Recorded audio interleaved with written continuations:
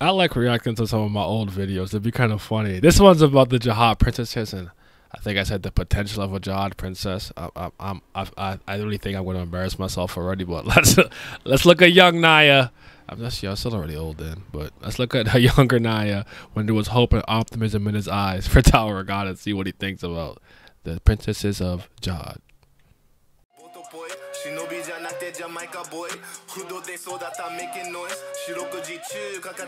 It don't matter though. Young nigga from Canada, brought from that bullshit and go like a matador.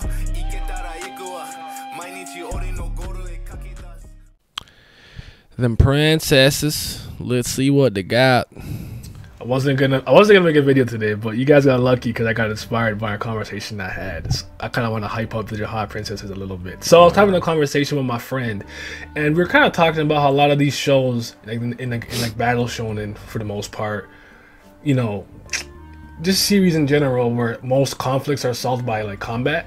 That there's a point where like the main character and maybe the main character plus one or two rivals always end up eclipsing everybody else in the main cast. Yeah. In terms of overall power. Think Goku and Vegeta. Think Naruto and Sasuke.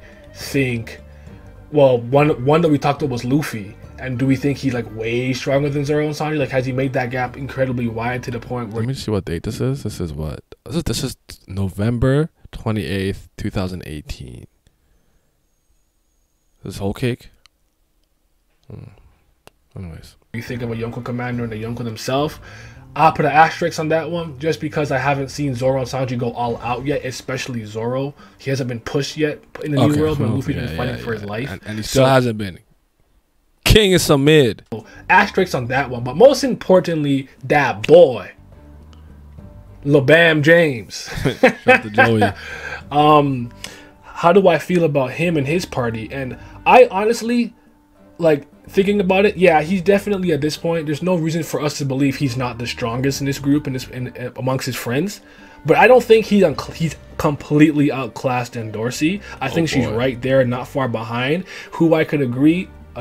Who I can argue has shown moments and instances that make her as impressive as an irregular. So let's talk about the potential of a Jahad princess. I'm about to embarrass myself. I already.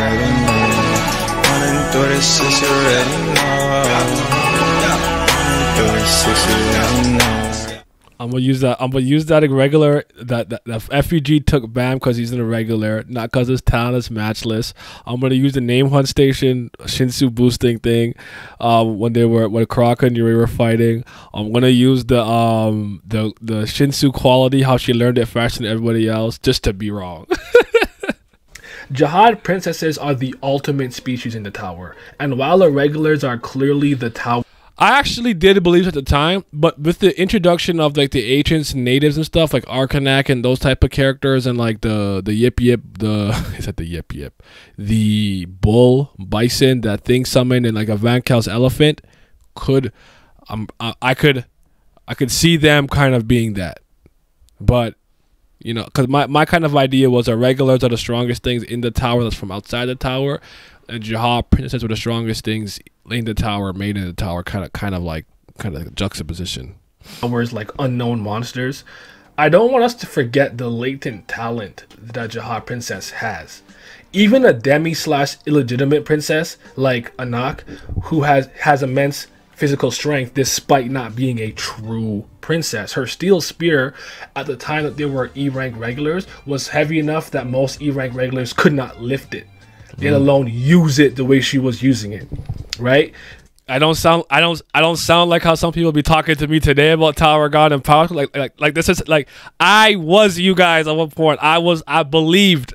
I mean, they don't get it. They don't get it. They weren't here. She also some of them weren't here. I love this picture from that. After consuming a lightning pill, who's a direct descendant of Kuda Dawn, and she fought on par with him. Mind you, Paracool shut that shit down with the revolution, because he's the GOAT.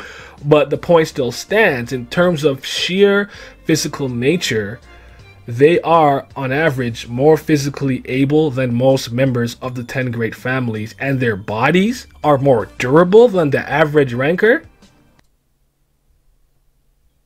Why did I say that? That's not true at all. What? Did I say the 10 great families, nigga? Was I? Physical nature, they are, on average, more physically able than most members of the 10 great families. Not family heads. Okay. Oh my God. I said, how did I get away with that? There's no way y'all watch this if that, okay. Their bodies are more durable than the average ranker, which is actually insane and a testament to how much power this procedure gives you, not to mention you have to be able to receive Jahad's power in the first place. There are princesses from the 10 great families with the power of blood who are so strong that they can surpass rankers while they're still climbing the tower as a regular.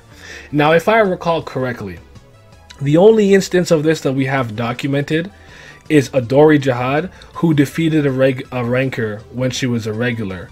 And if you want to add another situation like that within a regular though, on the 100th floor, I believe, Urek took Arihan's test and he fought back and would have won, as stated by Arihan himself.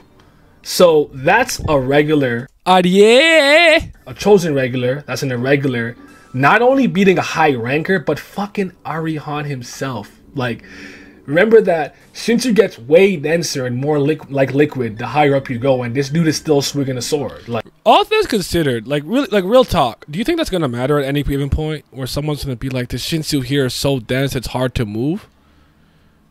Like, do you think that's something I should just stop like saying, like, in general?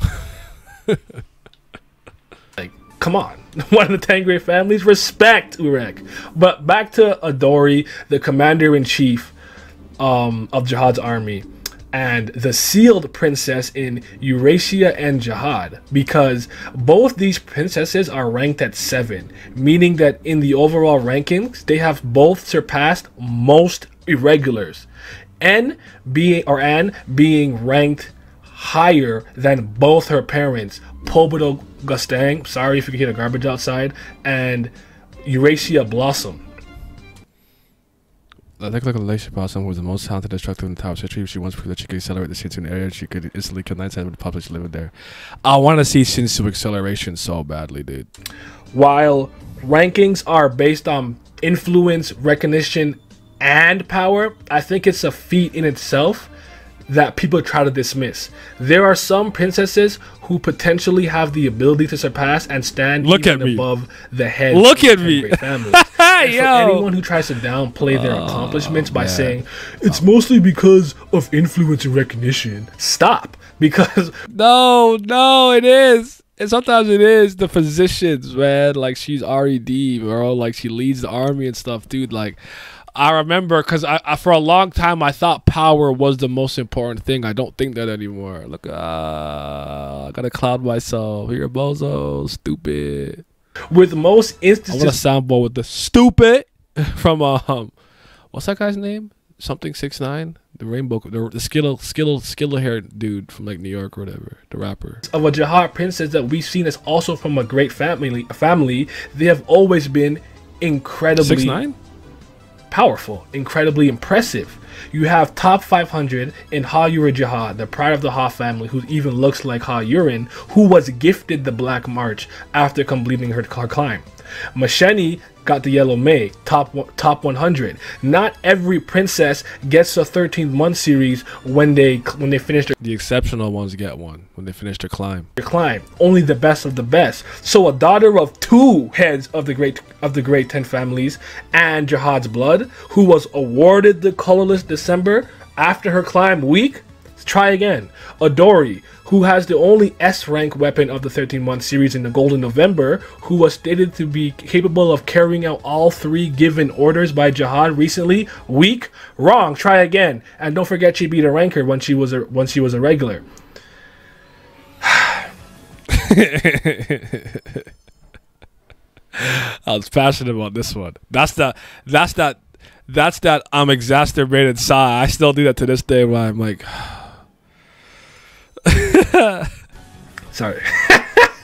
They're both well deserving of the rank of 7 free N, but And Dorsey herself has showcased tons of impressive abilities, but there's two specific instances I want to bring up before wrapping up that I think are overlooked.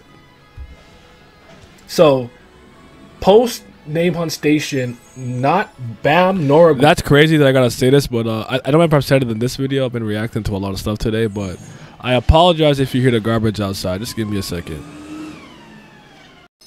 Okay, hopefully it's far away that you can't hear it. Let's just finish this off. Guerrero on a regular and a direct descendant could keep up with Dorsey without Shinsu. Yep. Because Jahad princesses have the aptitude to be equally, if not, I would say, more impressive than a regular. I'm not going to go that far, but I think you can make the argument. No, you can't. And lastly, in the name, not the Name Hunt Station, in the Hidden Floor, aka the Sword Art arc, shout out to Simi, she only needed 2 days, or less than 2 days, to master her Shinsu quality, that little red heart thing she has that kind of looks like a succubus tail to me. And she was like, why can't it be this easy?